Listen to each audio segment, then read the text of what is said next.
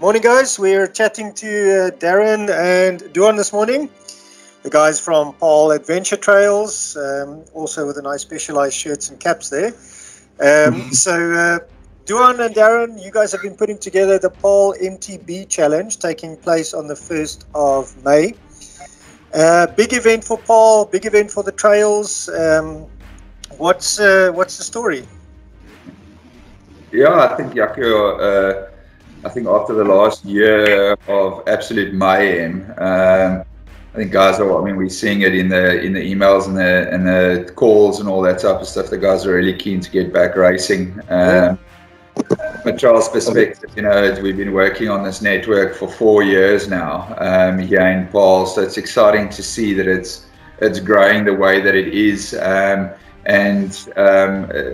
Cisco and Della and them at CSA, when the bids went out for the national champs, we were very, very honoured to be able to ask to look at it, and then winning the bid. Unfortunately, we've had to postpone it twice, so hopefully third time lucky on 1st of May, but everything looks good and all systems go, and I think the guys have been working hard the last couple of months, and I think Paarl as a whole can't wait to host the guys. Obviously, it's a bit sad not to be able to allow 2,500 or 3,000 people that would normally come. We're very restricted in numbers depending on the current level. I think at the moment it's about 500. Yeah, excellent. So this is Paarl's official mountain bike race. Yeah. Right. Okay, so that's the one part. The second part is this takes place on the Paarl Adventure Trails network exclusively. Yep. All of it, all 87 kilometers of the long distance marathon and all 20 odd kilometers of the short distance, all takes place on the Paarl Adventure Trail network. Yeah. Right. And that's now, and that you've mentioned how you've been working on for the last 4 years, and some absolutely amazing stuff across Spice Route, Diamant, the specialized trail zone, Reeboks Kloof, over the reserve. I mean, with some killer climbs in there, which we'll touch on just now. Darren, so let's talk about the registration on the day, COVID protocols, what's in place, what's the story on that? Yeah. Look, I think the first thing to note is that, like you mentioned before, it's Paarl's official mountain bike race. And we have all of our partners in Drakenstein and all a group of amazing sponsors that have really come to the party to assist us to put the event together. Otherwise, it just wouldn't have been possible. The processes alone to get an event approved and the logistics around it is literally double what it normally is, and obviously that then comes down to the costs and that as well. But we've really worked hard to make sure that everything is sorted out. First and foremost, it's not just the South African Championships or the National XCM Championships. It's the Paarl MTB Challenge first and foremost, and it's open to absolutely everybody that wants to take part. So you don't have to be a pro cyclist. You can be a family, a father and a son, or whoever, just a weekend warrior. There's a distance for everybody to take part in. So we've got a 20, a 40, a 60, and then the 88K or the 85K. And it's open to everybody that wants to take part.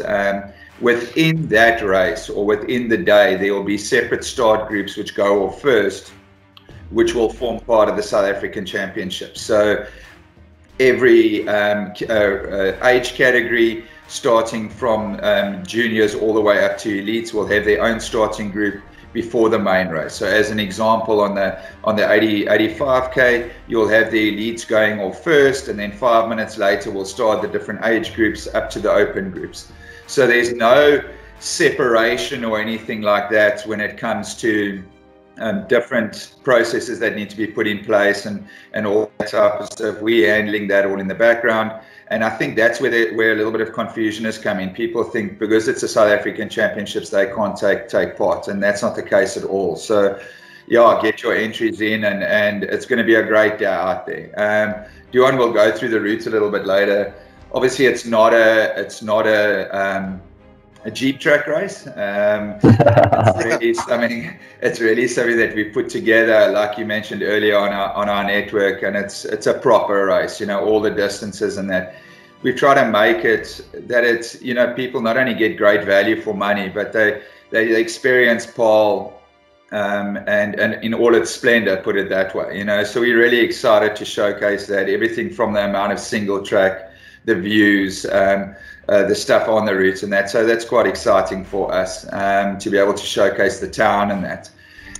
We selected, obviously with COVID restrictions and that, there's a lot of focus around social distancing and being able to allow people to come out and enjoy themselves in a safe environment. And a natural venue for something like at a Spice Route destination. You know, it's a great farm. It's a massive farm with a whole lot of different artisans. There's 4 different restaurants, a lot of open space and that. So Abby and Charles and the team from Spice Route have really come to the party, and that's going to be the host venue for the start and the finish. And then people will note on the newsletter that's going out on our social media and that type of stuff, that the routes that Duan will discuss a little bit later really encompasses the entire Paarl. So what we're saying to people is, come and experience Paarl. There's like 15 different stopover or points along and around the mountain. There's Reebokskloof, there's Diamant, there's Knus, Landskroon, and all these different venues that have all got great coffee shops and activities and that type of stuff. So there's no need to go and stay at one venue or just the start-finish venue. Go and explore Paarl, and you'll get to see people on the route at the same time. And this does a couple of things. Number one, we're supporting local, and number two, we're spreading out the field a bit when it comes to families and friends and all that type of stuff, and making it a bit safer for everybody. Absolutely. Actually, on that topic, let's quickly just jump in. Well, 2 things. Number one is, you posted some amazing photos yesterday or today that you've taken, either I think it's Summit Sunrise and Summit Sunset on the trail, which is all part of that. So go have a look at the Instagram and social media and Facebook pages of Paarl Adventure Trails, and there's some really amazing photos there of what you can expect on the day. On the second point, let's quickly just run through that map from a destination point of view, and just sort of show people where they're passing through from a business point of view, so we can so they can make some plans around where they could see the riders get into action. So I'm going to open this quickly. You should see that on your screen in a second. Right, so starting at Spice Route, as you've said. So and then Spice Route has got 4 different restaurants. There's a whole lot of different activities. There's more than enough space there. Yeah. Then if you look to your right-hand side, you've got Fairview Wine and Cheese Farm. They've also got an amazing restaurant. You've got Diamant. Then lower down, after that single track, you've got Knus Base. There's a lot of great, and that's I think your second or your third water point for the long distance guys. Great place to see loved ones and actually just enjoy a day out. Then if you go up into the reserve, I think it's water point 3 for the long distance and 5 for the 60 and the 40. That's in Paarl Mountain Reserve as well at Christmas Camp. It'll be a bit difficult to get up there, but everything is gravel roads and that type of stuff. So people that know the area will be able to get up into the reserve, and that's also a great point. Drakenstein and Paarl Tourism are actually managing that water point. So I think that's going to be a lot of fun for everybody. And if you scroll down, right the way down to Reebokskloof, Reebokskloof is obviously one of our babies and an absolutely amazing venue, and the ideal place to stop and have a breakfast and let the kids play on the grass area while you watch everybody come past. A lot of space to social distance and get a great bite to eat or a glass of wine nice and early in the morning. So Reeboks is, there's plenty of grass there, great place, and they're passing right by the restaurant. That's correct, yeah. Okay, so and then you've got that's a great spot to pick as well. Yeah, then you've got Ridgeback after that. Ridgeback have also just launched a great new coffee shop and tasting venue and that type of stuff that people can stop over. They'll be open. And then quite a unique place, if you look there where you are now, is Bistro 44. So Martins is an ex-Springbok rugby player, and he's got a proper Paarl style farm store there, which is I can really, you know, when you race organize, we always used to say the mornings are for pie and coke, that you have the first thing in the morning because you taste it for the rest of the day and you don't have to worry about eating. So, but my team's guys are definitely not like that. But he makes some great pastries and coffee and that type of stuff. Another great venue to stop. Then further up, you've got Alpaca Loom, where the kids can go and see the alpacas, and they've got a great coffee shop there. And then you've got Landskroon Wine Estate, which is right next to Spice Route, just before the finish. He Gate and Hugo, and then it's a 4th generation farm, absolutely stunning place. So yeah, I mean, it's so many great places to stop. So you don't just have to stay at the start finish venue. You can actually go and explore Paarl for the day. And what we've done as well is through Drakenstein and the Tourism Authority in Paarl and Elise and them, if you go onto their website on paarlonline.com, they've got accommodation options available and different activities that you can take part in, because there's obviously going to be a lot of people coming from out of town. So it's a great opportunity to make a great weekend out of it. And then something very, very exciting that we'd like to add is that each person that actually enters the event will receive, as part of their goodie bag, what we call the Spice Route passport. Now, what this passport does is that you can use over the entire weekend, and you can go from the Friday to the Sunday or the Monday, and that you can go and do a wine tasting or a cheese tasting at Fairview, or you can go and do a CBC beer tasting. There's the gin tasting at Wilderer. There's massive specials at the restaurants with free beers when you buy a burger. And yeah, the offering in the passport is something really, really special. I think it's worth about 400 or 500 Rand alone, just that passport. So it's offering, with the rest of the goodie bags, some great value, and offering people that spend the weekend, a great opportunity to explore a bit. Yeah, some off the trails activities. Right. So quickly then, in terms of information around the event, I mean, you've put together a whole lot of stuff on the Entry Ninja page, which actually we'll share quickly. But there's a load of stuff on there. And I suspect, or I suppose, this should really answer everyone's questions. Is there anything you want to clarify in terms of what's on here, or where there's been questions that may still be, where some individuals may still be confused or not 100% sure? Yeah, I think just the main touching points, Yaku, is just the schedule over the weekend. Obviously, entries are very limited, so there's not many left. Registration will actually be with our title sponsor, Specialized. So at the new Specialized Paarl store, the location is there, so registration will be on the Thursday and Friday. I know they're running massive specials in that as well. So we're excited to have registration here at Specialized. Then on the Saturday, as part of your, we'll go through the COVID restrictions now, but you'll then hand in your forms and collect your race numbers, and that there's no on-the-day entries. And then we've got the various distances and start times and that type of stuff have provisionally been posted.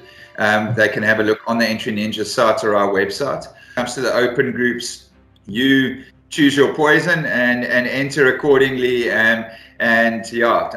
More than enough water points on the route that Duan will go through. We can't, obviously, with COVID restrictions, have all the fanfare around the start finish and that type of stuff. So prize giving will be done within 20 minutes of the leaders coming in for each distance. We'll do a podium prize giving, and then it's about people just spreading out and going to the different venues, and that we obviously can't have people around the start finish venue, and that brings me to obviously the COVID restrictions and what we're allowed to do and the processes that we've put in place. Again, we've worked very closely with Drakenstein and our safety authorities.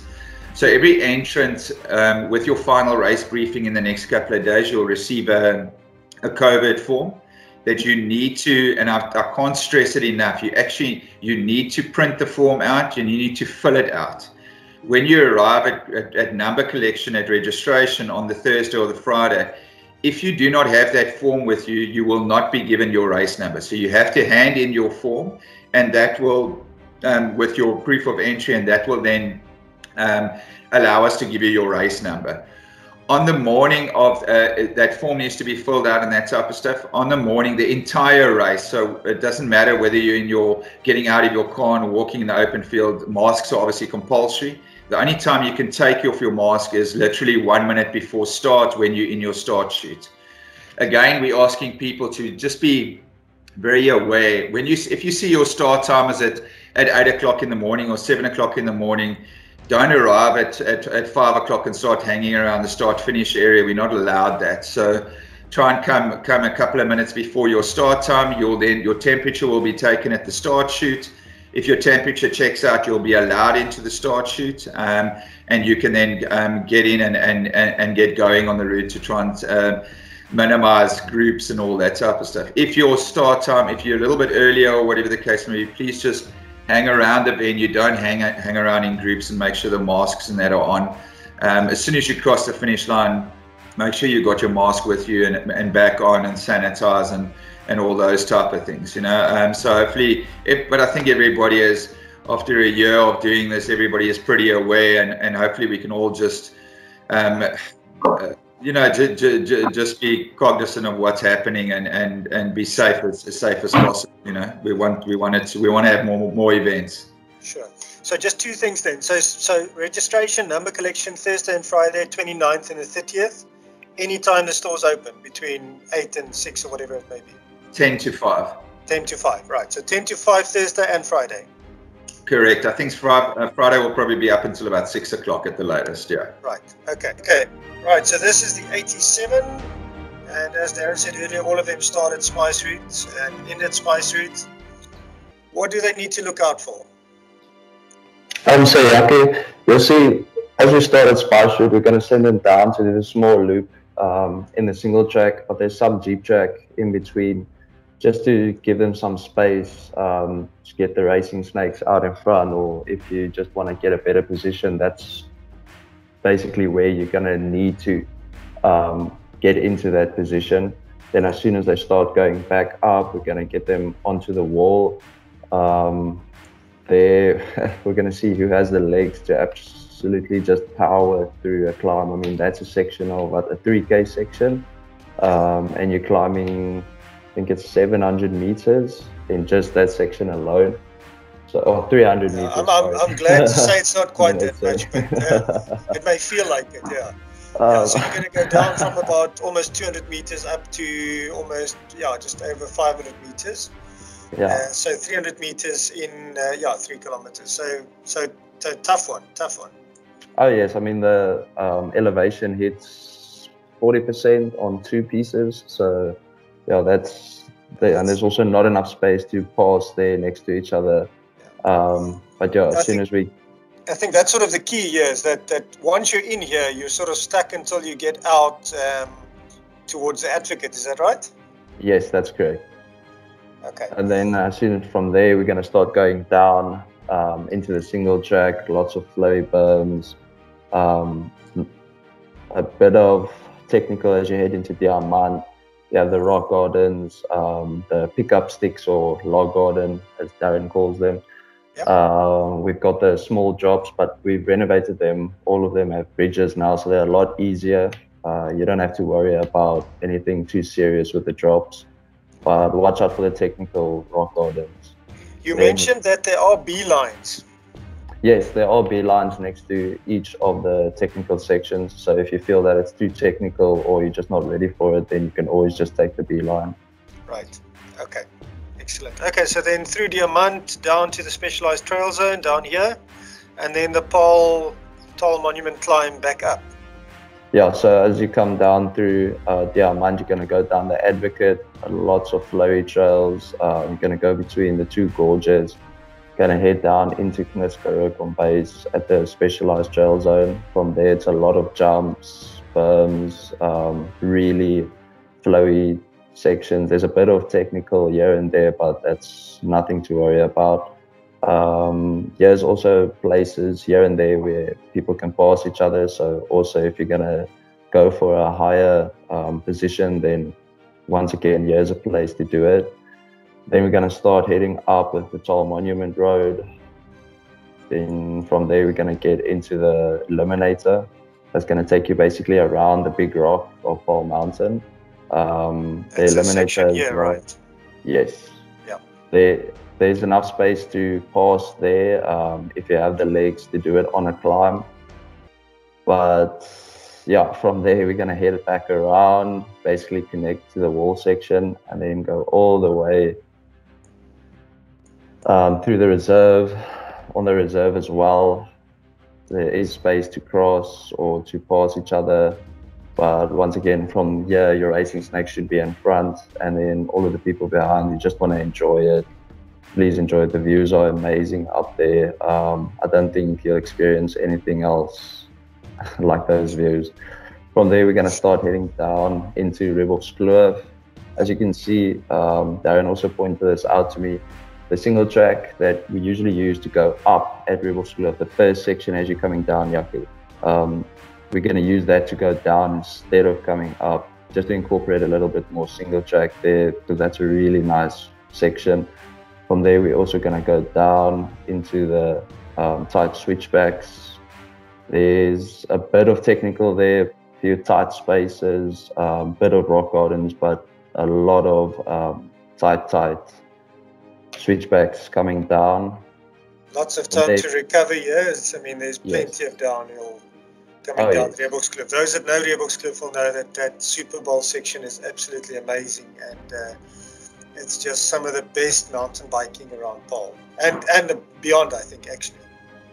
Oh yes, I mean, those are the trails that made me fall in love with mountain biking, so I think people will absolutely love that. From there, you're going to head back around into a loom and ridgeback. From there, you're just going to start going around the mountain with the normal orange Paarl Adventure Trail route. And this is the tar section that they'll cover. Yes, the small tar section. Also places to pass there, but we do have traffic and whatnot, so you don't have to worry about cars getting in the way or anything like that. Right. And then from there, you're going to head through each of the farms, like Alpakaloom, Landskroon, and then head straight back to Spice Route where the finish is. Okay, so the numbers then, 85 kilometers and 2,000 meters of climbing, 2,089 meters. So that's going to be a tough day out, but there's some amazing sections in that 85 kilometers. Okay, anything else on the 85? Can we jump to the 60? If you're ready, we can jump to the 60. Excellent. All right, let's have a look at the 60 quickly. So the numbers quickly: 62.2 kilometers, 1,372 meters of climbing. So not that much for the route around Paarl. We used to higher numbers, especially on the climbing side. Yeah, the 60 was actually put together really well by Darren. So it's basically the same as the 80, just a few of the sections with the really hard sections like the walls cut out, which makes it a bit more free-flowing. Going to get a lot more time through the sections like Diamant and down to Knus, down the Advocate, once again down to the Specialized Paarl Trail Zone. You're going to see everything we've been working on for the past 3 months. From there, we're just going to head back up with the tar road, up the Eliminator. Yeah, they get the Eliminator as well, but they skip the wall. Yes, they skip the wall. And then you're going to start heading around to the dams and all the way to Rebels Kloof. There's also a lot of places there to pass if you're going for the higher spots. I mean, look, the reserve this is all Jeep tracks. I mean, there's plenty of opportunities here to pass. Oh yes. Is that right? Yeah. Obviously, on the downhill, it's a bit tight. There's here and there a spot, but generally speaking, there's not that much there. No. As you're going down, there's, as you said, not a lot of places to pass there. It's also, you're going downhill really fast. If you're going to pass someone, try to be safe about it. I mean, don't want someone getting hurt on the day itself. From there, just again, straight down to Rebels Kloof, straight next to the restaurant, around to Ridgeback, a loom, again the tar section, into the reserve pod there at Bistro 44, and then Alpaka Loom and Landskroon back to Spice Route at the finish. All right, so here you also want to make sure you've got a good position before you get into Diamant, really. Yes. This last section before Diamant, because there it gets tight and Diamant is somewhat difficult. And this little section here, all of this, you want to sort of be well positioned before you hit that. Yeah, so from the start, gun for your position, try to get out in front or just somewhere that you feel comfortable. And then as soon as you get into the technical sections like Diamant and the Advocate and Specialized Trail Zone, from there, just stick to your position until you get time to pass again. Yeah, which is only up here again. I mean, well, here, sort of from here. As soon as you hit Tall Monument Road from there. Yeah. Okay, all right. So the 60 looks lekker. I mean, it looks like a nice route. Right, okay. So then let's jump on to, and again with the same year, same comments. Obviously, with the technical sections, there are so-called chicken runs. Yes. You know, if you're not comfortable, then take the B line and go around these obstacles that are part of the XCO courses at Diamant and Specialized and so on. Yeah, rather take the B line than put yourself out for hopefully upcoming races. Yeah, exactly. Right, let's jump to the 40. The 40, 41.5 kilometers with 1,000 in climbing, so a decent 40. Oh yes, this is my favorite route between all of them. Not that I don't do the long distance, but so the 40 also starts at Spice Route itself. Like all of the routes, going to go down. You're going to get a lot more of a single track in Spice Route itself. Some really fun, flowy sections down there, all the way to next to the R101. From there, you're going to head straight to Diamant. Again, in Diamant, the technical sections, rock gardens, the pickup sticks, some of the drops. Then down the Advocate into the Specialized Trail Zone. Again, really flowy sections, a lot of jumps, places to just enjoy yourself and make time. From there, climb up the Eliminator to the top. Yes. And then you're going to start coming down with the reserve trail back into Spice Route. And then all the way back to the finish. That looks like a great route. Okay, and then there's one last one, which is the 20 kilometers, 187 in climbing. So it's a fairly flat 20. Mostly, well, in fact, all of it on Spice Route. Yes. So this is basically just showcasing all of Spice Route's beautiful trails, all of the single track pockets. Again, going down next to the R101, the N1. From there, basically just enjoy yourself. I mean, this is the part where you can absolutely gun it between the single track pockets and just try to go for that number one spot. I mean, this is a really nice route for that. Excellent. Right, okay, so that's all 4 routes covered. We've got COVID protocols, we've got registration. Darren, Duan, thank you. Anything else? Closing remarks? Yeah. All the info on the Entry Ninja page, all the info on the Trail Forks pages.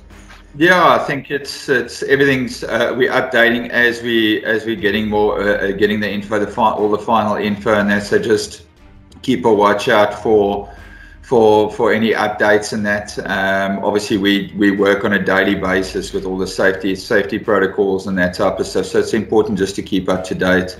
And then once again, you know, massive thanks to our sponsors. This event is a massive challenge and an expense in that. So every guys from Optimum to Topwatch, we've got Oakley involved. We've got Penn Bev. I mean, there's a list of guys that have really come to the party, and I think that's also helped with when it comes to prizes. I mean, if you look at the prize package and what the guys have got on offer there, it's absolutely stunning. You know, so. A massive thanks to all of them, and come and support the event, come and support Paarl, and hope to see you guys on the 1st of May. There's about 100 entries left, somewhere around there, so I can't see that lasting a couple of and much longer, and then we obviously have to close the entries. So yeah. Yes, yeah, absolutely. Unless things change, but you know, we never know. It's been a tough year for events. You never know what to expect in the next week or two. Yeah. Guys, thank you very much, and we'll talk to you soon, and we'll see you on the 1st. And all the best in the preparation over the next 2 weeks. But it sounds like everything's done and dusted, and you're ready to go. or not. Wicked, At least the trails look good. So, I mean, that's the most important part, I think. But good luck, and we'll see you in the first. Take care. Cool, man. Thank you. All right. Cheers, guys. Cheers. Bye. Cheers, Bye-bye. Jaco.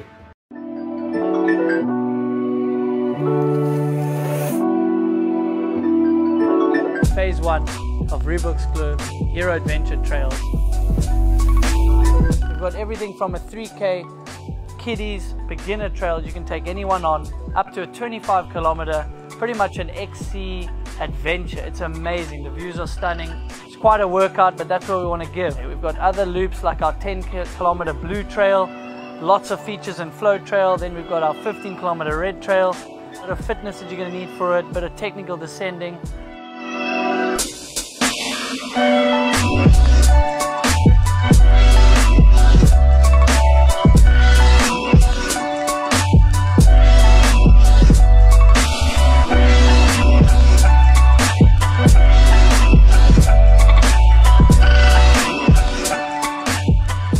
Pride ourselves in being able to cater for everyone. We want you to come out, bring the friends and family, bring the kids. We'll be going all around the Reebok's Kloof wine estate. It's an amazing view, and we hope everyone gets to enjoy it.